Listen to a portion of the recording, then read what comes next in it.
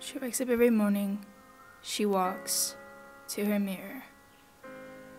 She sighs, fawning over her eyes. Why can't they be blue or green? Why did she have to get the ugly gene? She is only 14, yet here she stands, same place, same time, wishing above all that she wouldn't have to refine, cover up, cover up, cover up.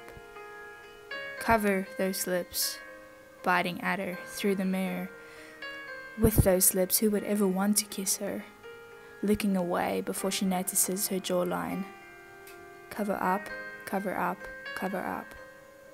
This is why I have makeup. Why can't she look like the other girls, pretty beauties with curls, thin or fat, fat or thin? Doesn't matter if she's beautiful from within. They don't care if she's got a heart of gold, as long as the clothes that she wears or the way she parts her hair will declare being with her will uphold a reputation that's rare. They don't care if she has to cry herself to sleep, to be wishing she was pretty. They don't see the hatred behind her smile. The hatred she has for herself is quite vile, but they don't care. As long as she smiles for them, in front of them.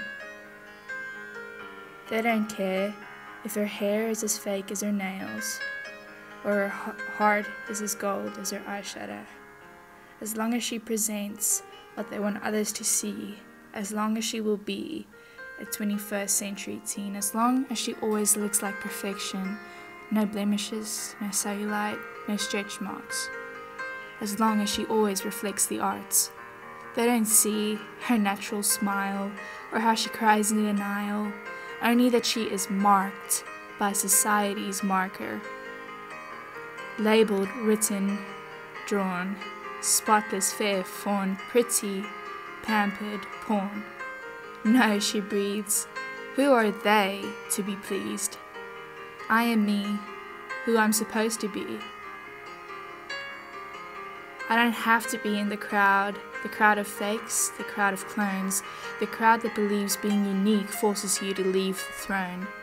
This time she walks to the mirror and she smiles. She doesn't need to be enough for their throne. She is enough for her very own.